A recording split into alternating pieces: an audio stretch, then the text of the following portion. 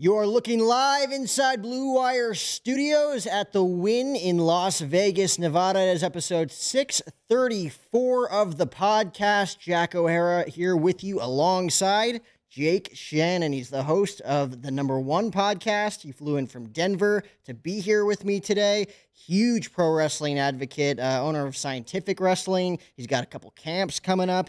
He gifted us with a few gifts today. He's got his book here with Billy Robinson, Physical Chess. You can check it out right here. Thanks so much for coming in today. I really appreciate you dropping by and bringing all of these great gifts. So here's the book, Physical Chess, and then here's the other one that you bought that you wrote as well. This one I'm very interested to read. I know we were talking about this when we met a few weeks ago. Thank you and shout out to Michael Anthony for inviting me to dinner at Cleaver Steakhouse, where I met Jake and his lovely wife and all of their lovely friends. But I appreciate you making the flight out here today. We're going to talk a lot of pro wrestling today. Dude, like when we hung out at that dinner, I actually felt bad.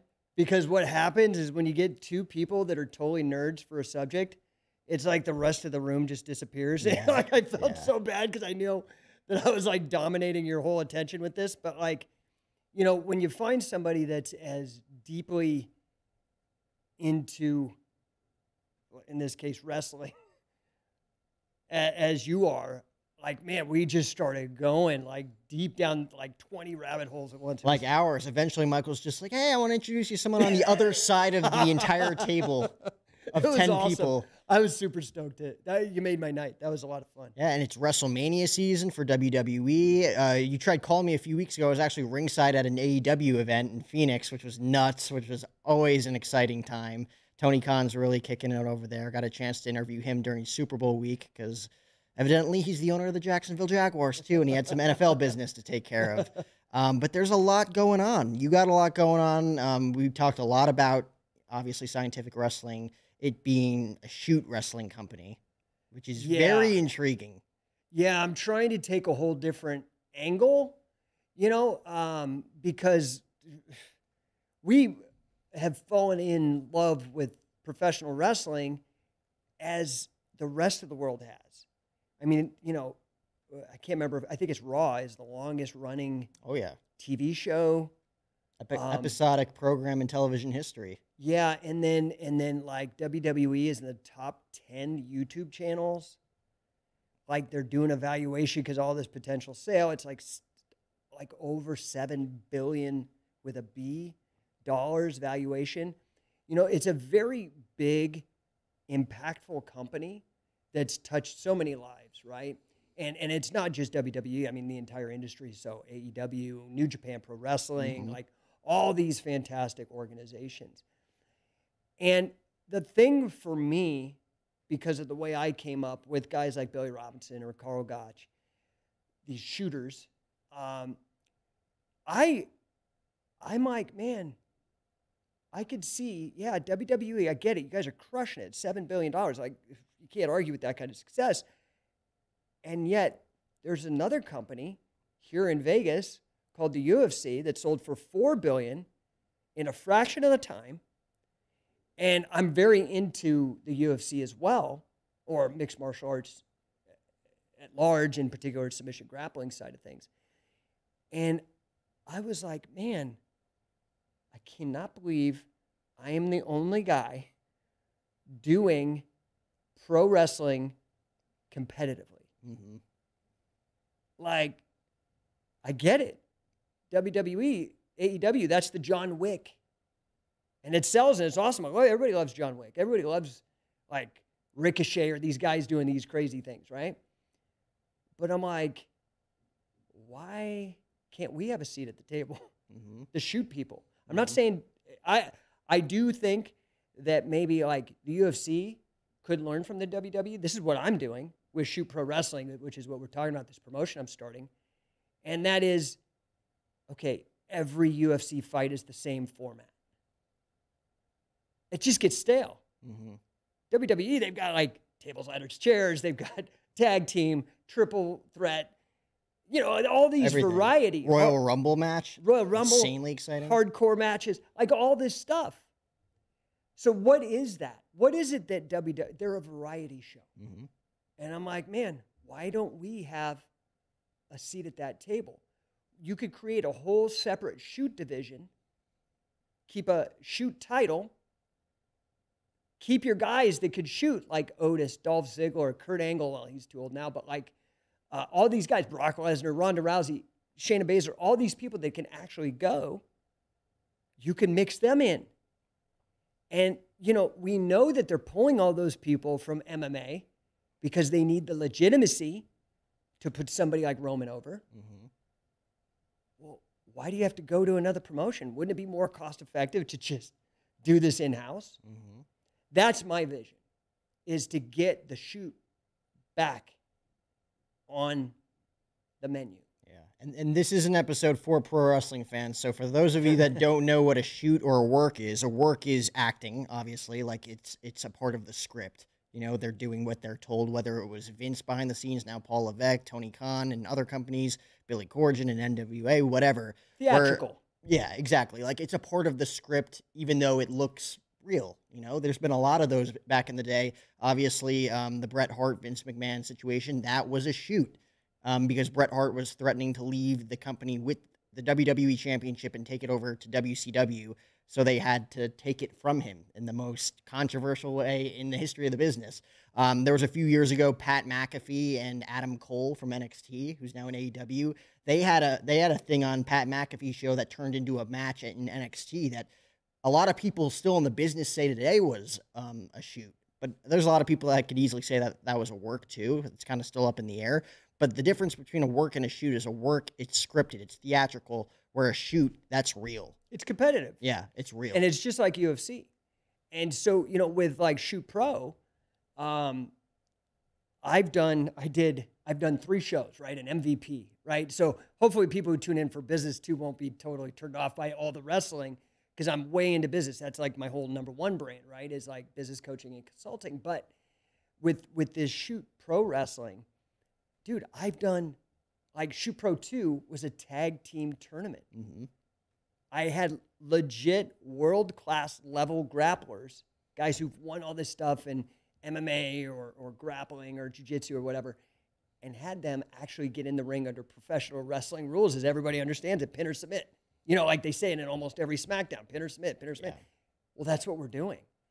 And for those people that are really deep down the rabbit hole of wrestling and pro wrestling and the shoot in particular, sometimes I have to, pinch myself, because I have literally been able to corral and marshal the greatest names in that area, like Billy Robinson, like Carl Gotch. Carl Gotch, in fact, co-developed the rule set for Shoot Pro. This is a guy who was instrumental in Pancrase for MMA people, or Shuto. Shuto was the first MMA organization almost 10 years before UFC. Mm-hmm. New Japan. He was in Inoki's corner against Muhammad Ali. This is a seminal character, right? So I'm very blessed, but the reality is that I'm super good in entrepreneurship, at bootstrapping it. But I'm at the level where I need a Tony Khan. I need a Fertitta. I need a Corgan. I need somebody who believes in the vision that won't mess with the vision. Mm-hmm. And that's hard. Mm-hmm. Oh, everybody wants their fingers in the cookie jar, right? Well, and the thing is to go after those guys, because they got the money, they got the funding, they got the clout, whatever the connections. Yeah. The challenge is those guys are few and far between. And there's 5 million people all chasing them, pitching them their ideas. So, my thing is I'm just going to push ahead and do the very best I can. And then eventually, I've been actually doing this particular project 20 years. This is our 20th year. But, when you do something you love, you keep doing it. It's a part of your identity. You can't let it go. It truly is. It truly is a part of my identity. I can't let it go. Yeah. It's a very interesting concept, because I had a few questions. I remember asking you, like, what if you had a shoot match between Bryan Danielson and Brock Lesnar? Like, how does that work? Or like in the UFC, you have weight divisions. Like, you have to be physically eye for an eye, match for match with these competitors. Where like in a shoot wrestling match, like it's still theatrical. Like, you still cut promos, but once you're in the ring, it's go time. But so there are weight classes with what we do. Yeah. Right. We have heavyweight, super heavyweight, junior heavyweight, middleweight. You know, we have all of this. If people are actually interested, you can see the rule set, and you can see the roster, the high level guys that we've already got involved, and you can watch some of the shows. They're all on YouTube as well. Just Shoot Pro Wrestling, but you can go to shootprowrestling.com and actually see the rules. So we've done a tag team, which is absolutely amazing. And what we do is we do a combined weight. So the team can't be over 525. So you'll get like, we literally had one team that were middleweights against a team that were heavyweights. And you'd be surprised, the middleweights did amazing. They did amazing. But it is so crazy, you know, as you actually try to do this and pull it off and make it real versus a controlled product. Like, dude, I learned I need 2 refs on tag team matches. Oh, yeah. Because I need somebody on the outside and I need somebody in. There's so much action going on.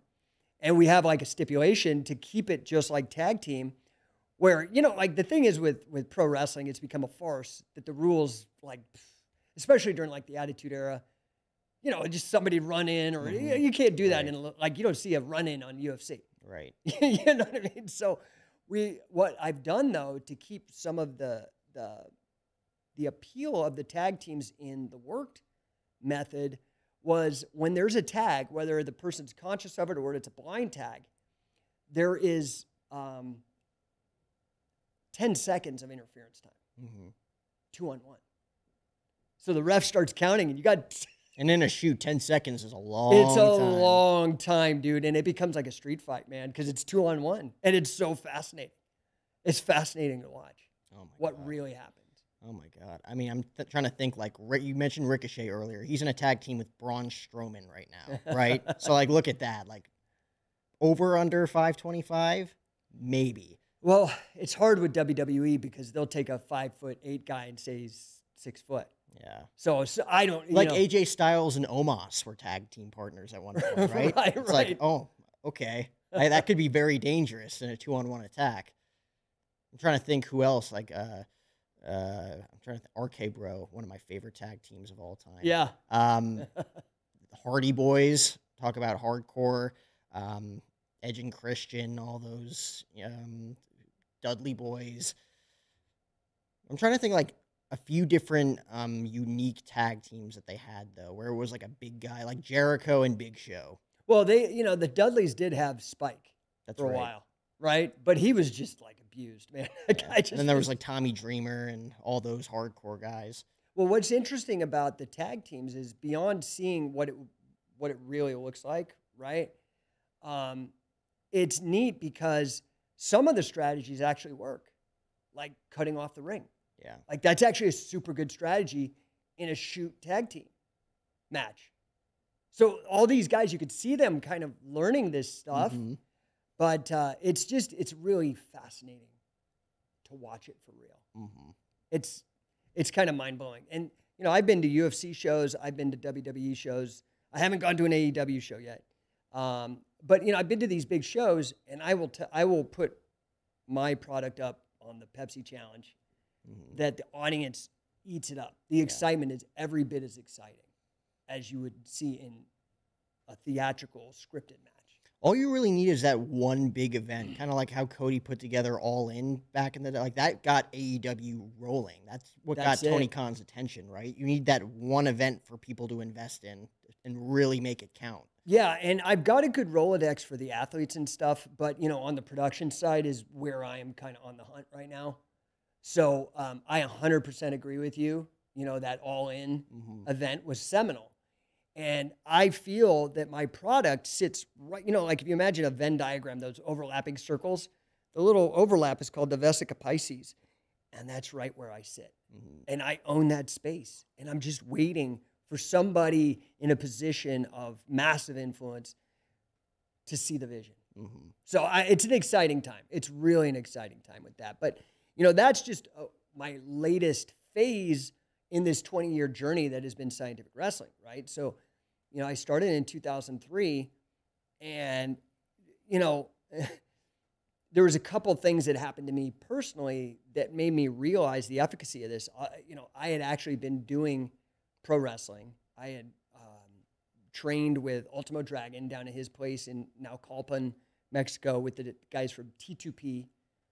If you ever followed the Toriamon promotion, Yoshino and Milano Collection and those guys. And then I then trained with another Japanese group. They Noah had a satellite school called Pro Wrestling Iron or Pro Wrestling Tetsuo, Puroresu Tetsuo, which is iron in Japanese, I guess. I don't speak the language. And I was doing that. I had had a lot of experience doing the jiu-jitsu and grappling prior, but had found better success in pro wrestling in terms of exposure and personal goals I was having for myself at the time.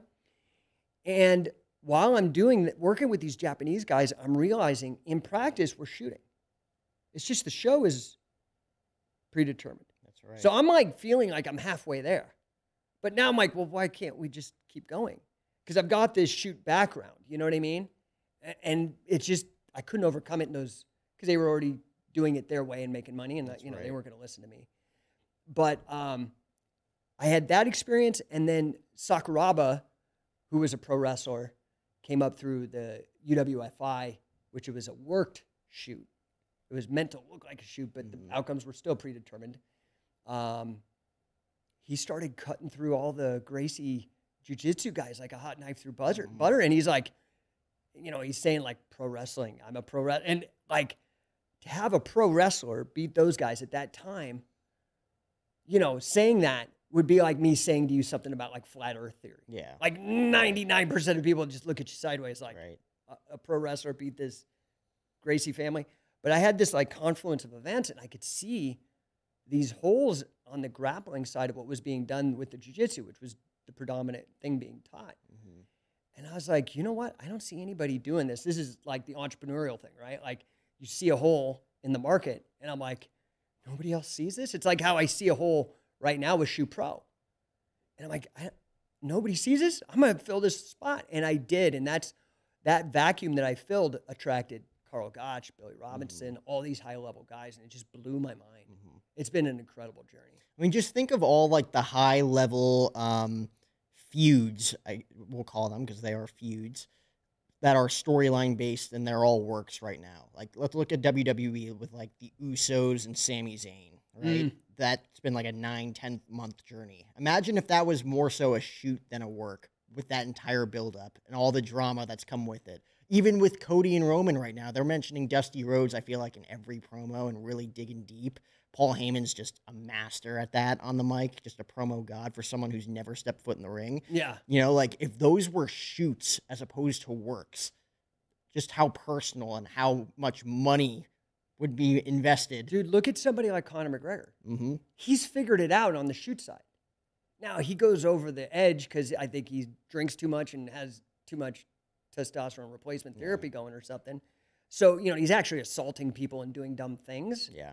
But, like, he made his money because he's not the best MMA guy. He's not. Like, statistically, it's, like, not even controversial.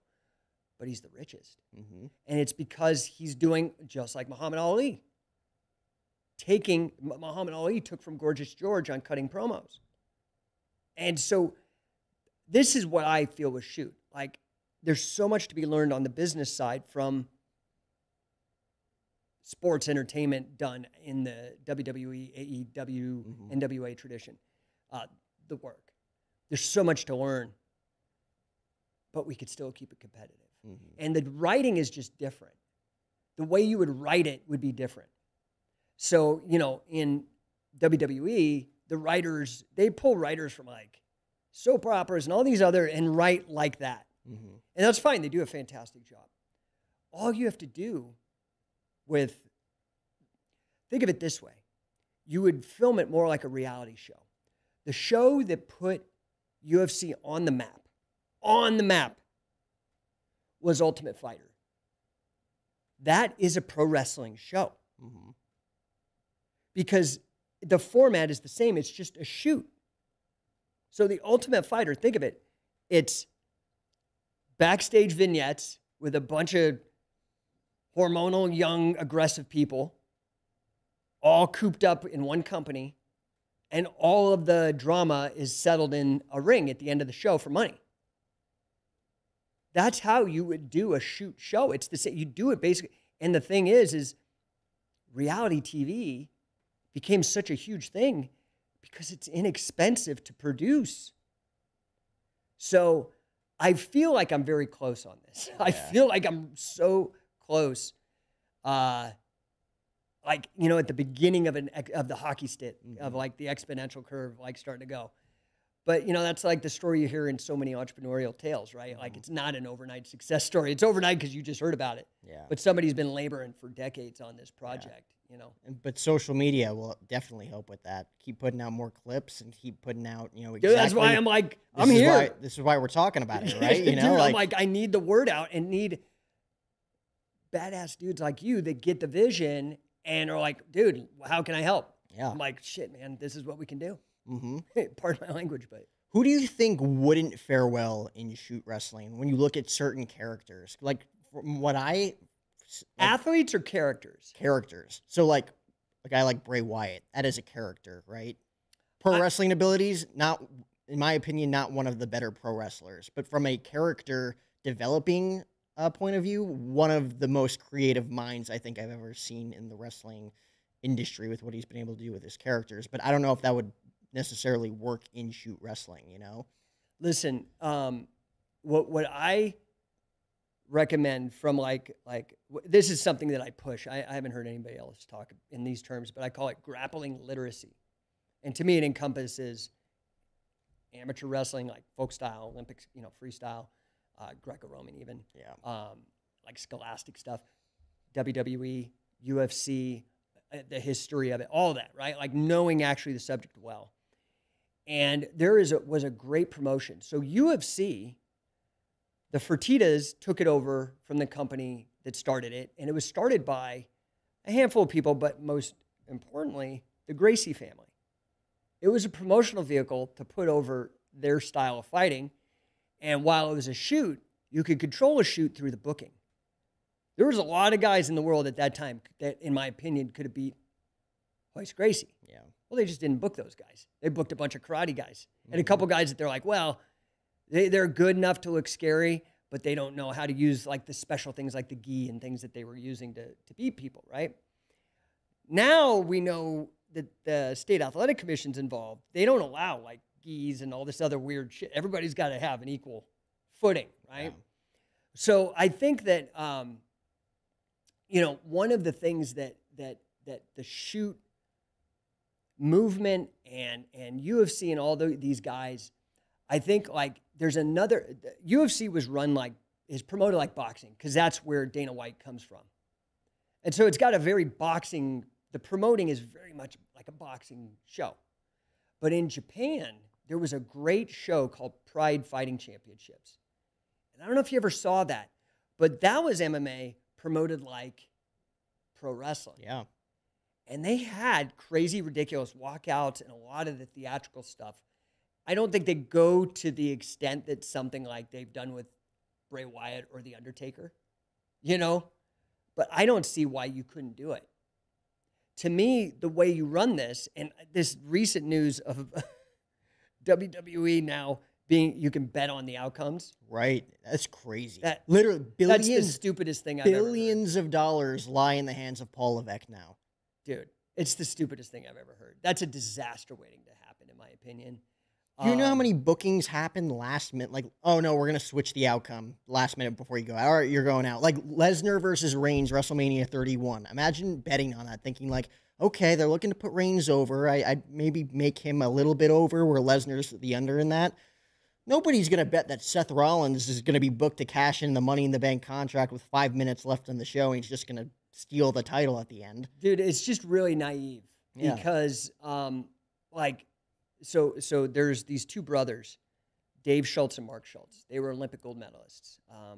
I never got to meet Dave. He was, like, if you ever saw the Foxcatcher movie, that's based on their life, where he got killed by the weirdo John DuPont, the millionaire.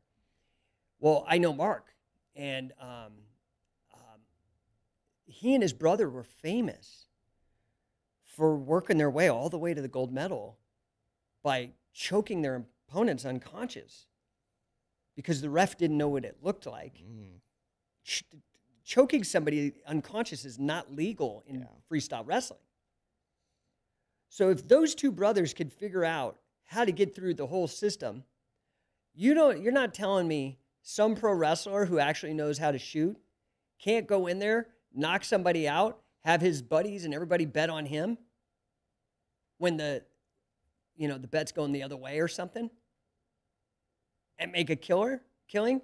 Like, there's just these logistical problems that I just think it's a disaster. So what I want to do with Shoot Pro is I want to make it bettable in the ring.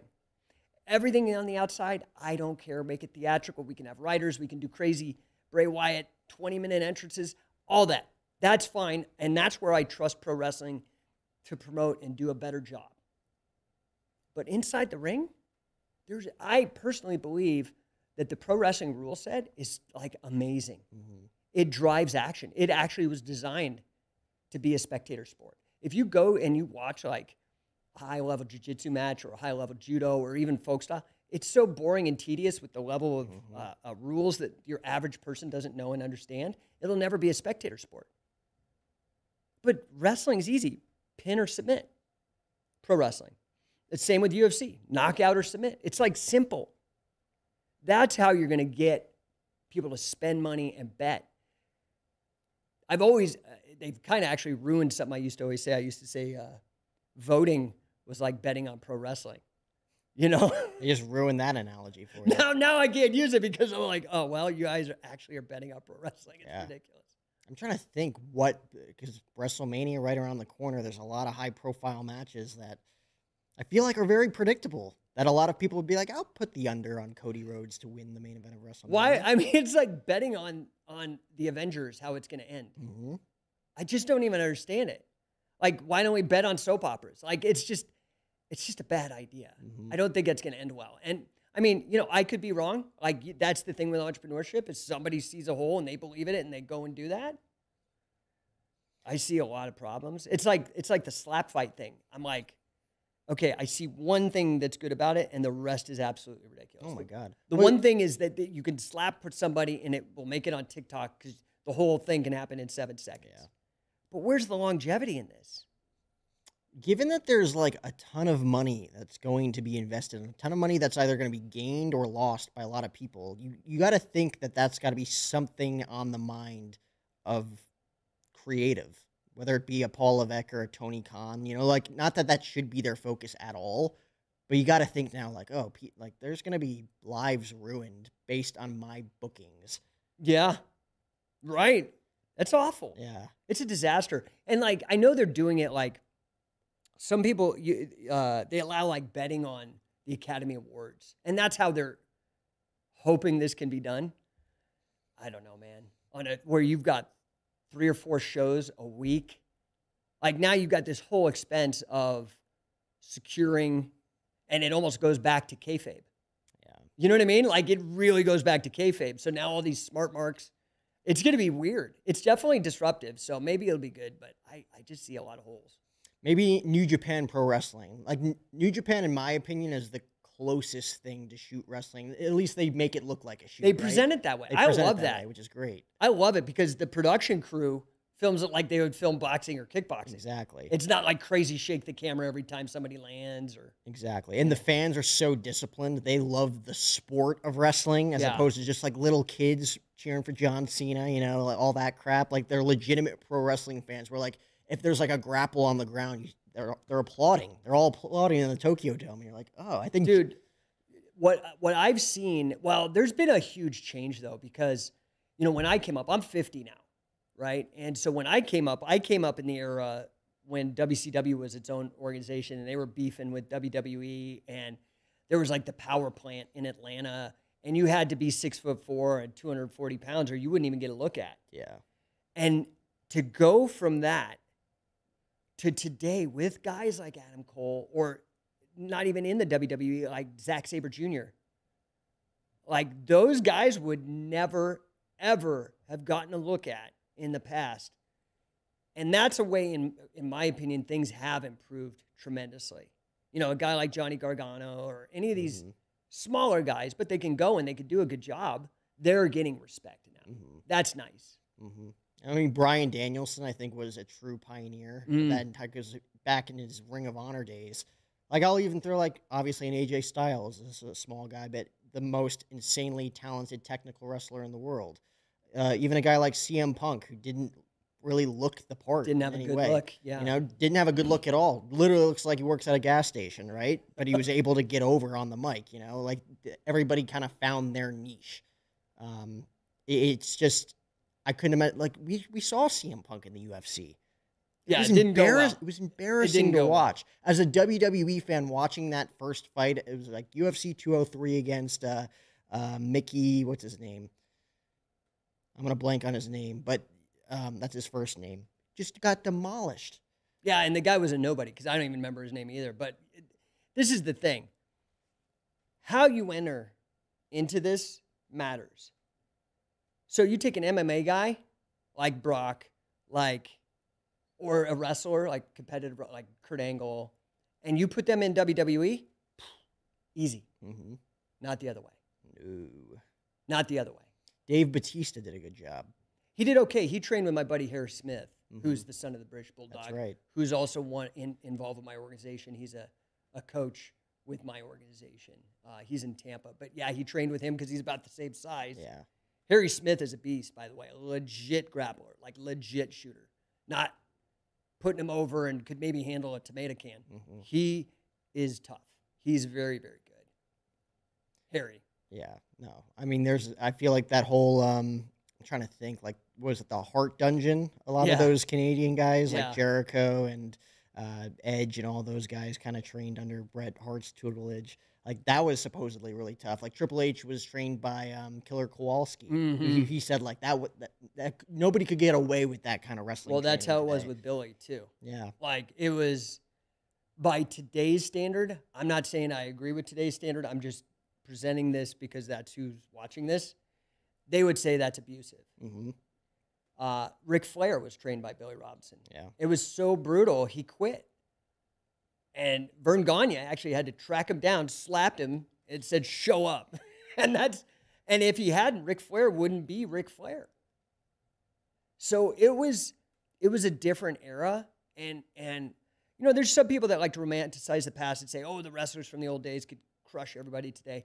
I don't know that that's necessarily true, but I think the opposite is not necessarily true either, that everybody today is better than the guys in the past. I think that, you know, I think wrestling is wrestling. Yeah, I think the characters were better in the past, where, like, you see a lot of insanely athletic people, like a Ricochet or a Kenny Omega or an AJ Styles, where back in the day, The Rock and Stone Cold were just pioneers of cutting promos and getting over, having their nostalgia. They had like 4 moves. Oh, yeah. But they made money. Yeah, there's so much crossover learning and growth, I think, from both industries, and that's really where I see so much opportunity. Mm-hmm. You know? Mm-hmm. We'll see, though. You just got to get the right... Dana White lives here. Maybe pick his brain. Get him in the studio. Dude, I'm a crazy man. I've this is my passion project. So I have a master's degree in financial math. I worked in investment banking. I worked in high levels in mortgage banking. My wife and I have a software company that's a leading software company in the industry that it's in. It's called Gatemaster for like amusement parks and water parks. My number one coaching, I've coached high-level C-suite executives like CEOs, CFOs, COOs, Olympians, all this kind of stuff, right? And I'll be real, like, my time probably in terms of like my personal net worth and that is better served in that area. And so that does take a lot of my time. Yeah. But this is my passion project. This is probably my life's purpose, as crazy as it sounds, like even hearing myself say it. But this is probably my life's purpose, given how all this crazy stuff is kind of... all those experiences culminating I want to say they've fallen in my lap, but I've like definitely put myself into those positions, like made sacrifices, done crazy stuff to make it happen. Now, in the back of your head, was it all for this to get this over, or did you take those jobs at the time just to gain those experiences? So what had happened was, when I was a kid, I had cancer when I was 15. And, I mean, it nuked me. I had just got my black belt at one of these Taekwondo McDojo things that doesn't really matter. But I was proud of it. And then literally right after I got my black belt, I had 6 months of chemotherapy, 6 weeks of radiation, like literally just destroyed me. And it took me out of it for a minute. And I started getting built back up because the only thing I knew was martial arts, because that's what I did when I was a kid. So I was like, okay, this is what I'll do to get myself back physically. And I was in Colorado. And the first 2 UFCs were held in Colorado because it was only one of the few states where this kind of fighting was legal. Mm-hmm. And I was able to go to UFC 2 in 1994. And I think I was 21. And dude, that changed my life. I didn't even like pro wrestling. I didn't like pro wrestling until the late 90s. So I was obsessed with UFC, MMA, grappling. And I actually left Colorado. I had an English degree, which is like the most, in 95 when I graduated, it was the most worthless degree in terms of making money. I moved to California, which was like the most expensive state. Yeah. And I was struggling, right? So I went and I hustled up. I was like, I got sick of being poor. I remember one time I was working at a bookstore with people without degrees, because that was all I could do with an English degree. I was working at this used bookstore in San Francisco. It's called Green Apple Books. I had a half hour for lunch. And my one thing that I could do for myself was I could have a $2 Chinese food lunch special across the street. So I would run over there, wait in this long-ass line, get a scoop in the little white box, hustle back to the break room, and have literally like 10 minutes to wolf it down and then get back to work. And I thought I was happy. You know, like I was skateboarding everywhere. I had no responsibilities, no kids, this kind of thing. I was feeling the struggle of having no money, though. Mm-hmm. You know what I mean? Like, okay, I can't actually have a girlfriend. Nobody wants to date me because I can't even afford a car. Yeah. Like, you know, I'm making all these sacrifices for grappling and wrestling, and then I don't have any real way of making money. And one day I'm eating my Chinese food, and I get about halfway through, and I look in the box, and it's like full of cockroach parts. Like I'd already eaten half of it. And then what made me absolutely disgusted with myself was I was so poor and needed the calories, and the $2 meant a lot. Like, that's sad. Like $2. But I picked out the remaining pieces and ate the rest. And the rest of the day, I just was so disgusted with myself. And this is something that I think people today don't allow. You know, I actually, like, the times I've been disgusted with what I've done or mistake I've made or a wrong path I've chosen, those are the most important moments in my life. But people get it numbed out with drugs or distractions and flipping screens or whatever, you know? That was the moment where I said, dude, okay, this is enough. And I went back to grad school, and I got my master's degree in financial math. Well, because I now had extra money, I could go and get all this training and travel and learn from these guys. Like go to Mexico City, like go throw down the money for a pro wrestling school associated with Pro Wrestling Noah. I wouldn't have been able to do that, right? Mm-hmm. And I had gotten to this point where I was not connected in the grappling scene. I didn't know any of the Gracie family. They didn't owe me any favors or anything like that. And I tried to get booked when I was young and fit and able to do this, and I couldn't get booked. For the life of me, I couldn't get booked. And I happened to be dating this girl who was a stripper at the time, and she absolutely loved SmackDown. And I hated pro wrestling. I thought I was one of those guys. Like I looked down my nose. I was like, "This is stupid. Why are you into it?" Like, and a friend of mine, because the other place I worked, this is in San Francisco. Besides the used bookstore, I worked in a they used to like a Blockbuster, but it was a small business. They rent movies. Right. And I saw Andy Kaufman's "I'm from Hollywood," which is a documentary of his foray that he made into pro wrestling. A lot of Man on the Moon that has Jerry Lawler and these other guys in it is based on this. It's amazing. I highly recommend anybody watch this. It's the funniest damn thing. And I've always been a comedy nerd. So now I started to see the value in pro wrestling. And I was being disillusioned by not getting the kind of exposure and, you know, fame and all the stuff I wanted to get out of this grappling thing. So I went into pro wrestling. And in my first year, dude, I ended up getting booked with the Vans Warped Tour. Traveled the entire United States, making $150 a day as a legit pro wrestler. This was right when WCW was acquired by WWE. And so we were actually the #2 pro wrestling organization in the world in terms of live audience seeing our shows. And I ended up getting a tryout for the first Tough Enough. And there was like something like 2,500 submissions, and they only chose 50, and I was one of them. Flew out to Times Square when WWE used to have a restaurant there, and they used to do a lot of their shows and stuff. Did that tryout. So pro wrestling was really good to me. But then it was like I got the same disillusionment where I'm like, these guys who looked like WCW power plant guys are getting over, and I looked like Zack Sabre Jr. Yeah. And I'm like, dude, I could kick your ass if we actually went. And I was just so frustrated because I was young and aggressive and stuff. And that's really when I was like, dude, I want to put both together. And I really started studying both businesses. I'm like, man, this is a freaking good idea. So here we are. Hey, it's coming together. It's manifesting. You're out here kind of sharing the vision. So I'm excited to see where it goes. So how did you get into pro wrestling? Because everybody's got a different story. Yeah, I'm trying to think because it was always on. Like Friday Night SmackDown was always something that I knew was a thing. Monday Night Raw kind of came later on when I actually like started watching it. My brother always watched it just because like pro wrestling, like people are kicking the crap out of each other. Yeah, it's wild. But I think it was the original. I think it was right before this, around 2010, 2011, right before the CM Punk pipe bomb. Where like that to this day, it was like scripted. Vince is like, say what you want, but like within reason, and he kind of went off the cuff. Yeah. Which is kind of a shoot. It is a shoot. Is it a shoot? Dude, that's the thing that I love, is I think the shoots are the big, like you mentioned, like the Bret Hart thing. Yeah. Like the shoots are money. Nobody's talking about Ultimate Warrior versus Hulk Hogan. People are still talking about Bret Hart versus Steve Michaels. Right. Or Shawn Michaels. Because it's like a relationship breaker, though, right? You're burning a bridge. Like CM Punk really burned a bridge, but that was like, he was my #1 favorite pro wrestler for years.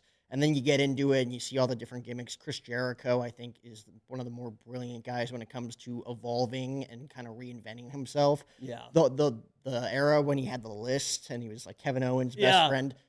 Me and my brother ate that up when we were in high school. Like, that was such a good story. Yeah. And then they were like the second match on the card at Mania, and it was just kind of a bummer to see how that kind of like fizzled out. But there were so many really cool storylines that I really gelled with. Like, I was a huge Seth Rollins guy, really jumped on AJ Styles when he first came over, because I wasn't too big on any of the indie circuits until AJ Styles came to WWE. I'm like, he's a fantastic wrestler. And they immediately threw him in the main event with like Reigns and Cena and all those guys. And then I started to look at New Japan because Jericho went over, he fought Kenny Omega. I'm like, oh, that's like the #1 guy who's not in WWE, Kenny Omega. And there was Okada, Tanahashi, all these New Japan guys where I'm like, these guys are incredible. The Young Bucks, seeing the Young Bucks ringside in a tag team match, that was the most brilliant tag team match I've ever seen. Those guys are insanely talented at what they do. But yeah, there were so many. I mean, the John Cena, that was the era in our childhood, right? John Cena was the main event every single year. Got to see John Cena versus The Rock at WrestleMania. Oh, wow. At MetLife Stadium was the one where Cena won, so the sequel match. Taker versus Punk.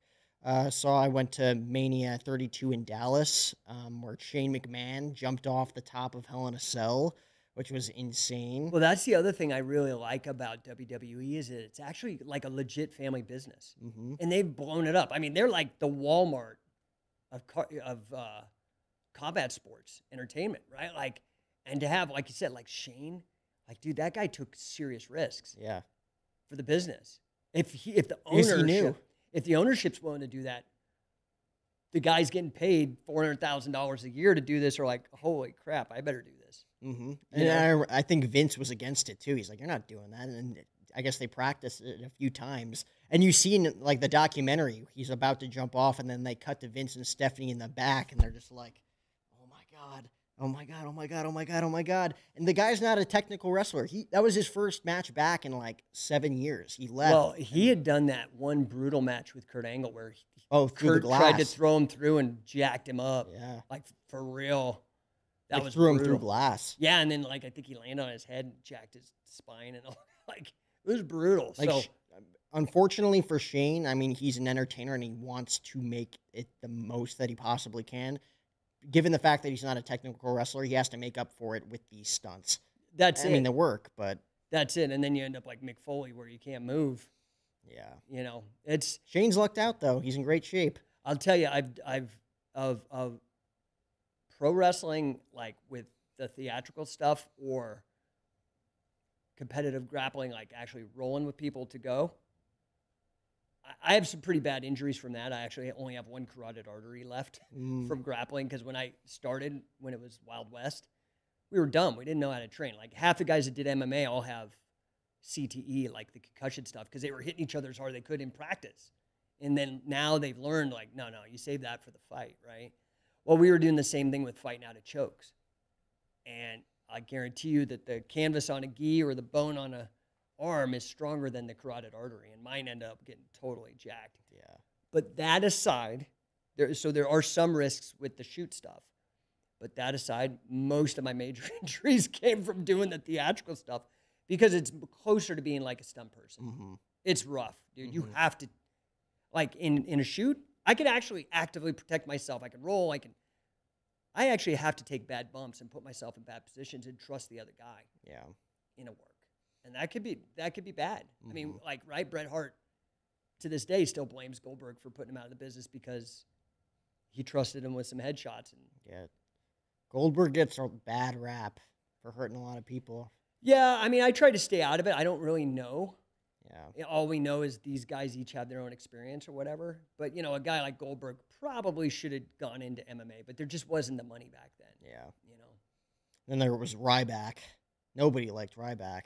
Yeah, it's interesting because I think he would have gotten over in the early 90s. Oh, for sure. Because Big muscle dude. All of that. Squashed everybody. Yeah, that whole big Papa Pump, like just a gigantic, scary person. Mm-hmm. But once the internet took over, it just changed the complexion of all media, and things became far less cartoonish, and I think became a little more nuanced. You know? Yeah. And I think it's been a good thing by and large. I think one of the issues I will say about a shoot pro wrestling, let's say like WWE from the start was a shoot pro wrestling company. Guys like The Rock or John Cena or Dave Bautista who transitioned over to Hollywood, it would never work with all the contracts and all the dates that they have to make, all the movies that would have to stop production because they got hurt or twisted like their ankle or, you know, popped a shoulder doing like the simplest move. And those are your top guys. Right. You know? Yeah, I know that, like, I think they call that ancillary rights. Mm-hmm. And, you know, yeah, WWE is like, dude, you come up through us, you ain't going to forget us when you get big. And so The Rock still has to get permission from Vince and all those guys until the ancillary rights run out, right? Well, Dana White tried to do the same thing, you know, speaking about how would this work on a shoot? And it didn't go over so well, right? Like, I know that there's a lot of guys fighting for fighters' rights, right? Because the UFC guys are notoriously underpaid. Now, I think Dana's done a lot to rectify that and take care of the fighters and stuff now. But that was a reaction because that was a legit problem, especially when he made the deal with Reebok and took away the ability of these athletes to go get sponsors to pay for their training camp, their coaches. Like, there's all these expenses that most people don't see. That's right.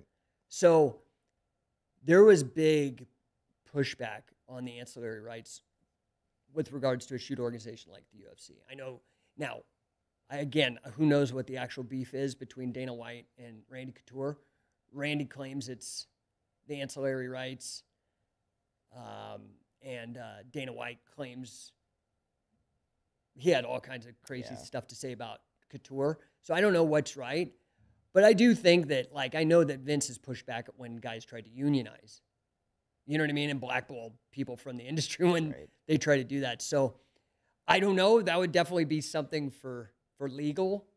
But I think the advantage would be that in the contracts that are signed to become a part. Let's run a thought experiment here in role play that, like, Shoe Pro has enough money where we're signing top level athletes. Mm-hmm. You would say in that original contract, look, man, I want to put you under contract. We're going to put all these cameras on you. We're going to put that expense. We're going to do all this stuff. But if you blow up because of the money we put into you and you go to Hollywood and you're into the Expendables or stuff, we need some sort of kickback. Yeah. Some people might sign, some people might not sign, you know? Then it becomes more about a contract than about some like union getting involved and third parties. It's just, I prefer things through contracts, but who knows how it would play out. I mean, that is an interesting question. There's a lot of things to consider, a lot of things that are probably going to happen in the next few years. So I'm excited to see where this goes, man. I appreciate you. I want to send these guys home eventually. You know, I've been out here for the last 4 hours with Brian Jones and company. So this was episode 634 of the podcast, guys. Where can we follow you on social media to learn more? So the two easiest places are Scientific Wrestling. That has all my connections to social media and stuff. You can watch some of the Shoot Pro shows. You can get involved. And then if you are interested on some of the entrepreneurial things that I do, like the business coaching, we met at 10X GrowthCon. That's right. Right? And so I'm actually a 10X business coach with Grant. I've done quite well in my first year with him. I was the number 2, even though my company's name is number 1. Believe me, the irony is not. I'm actually pissed. I'm like, God damn. But I was the number 2 coach of the 10X business coaches in 2022. I was actually the number 2 producer for that organization, that group of guys, last month. So if you do need help with your business, that one is just number 1 coaching. So you can either go number1coaching.com or scientificwrestling.com. Oh, yes. Number1coaching.com. The number 1 podcast is also available. Yep. Jake Shannon, thanks so much for coming on the show today. Thank you so much. I appreciate it. Again, this was episode 634 of the podcast, guys. Remember to like, comment, and subscribe on our channel at Jack O'Hara TV. So long from the Win in Las Vegas.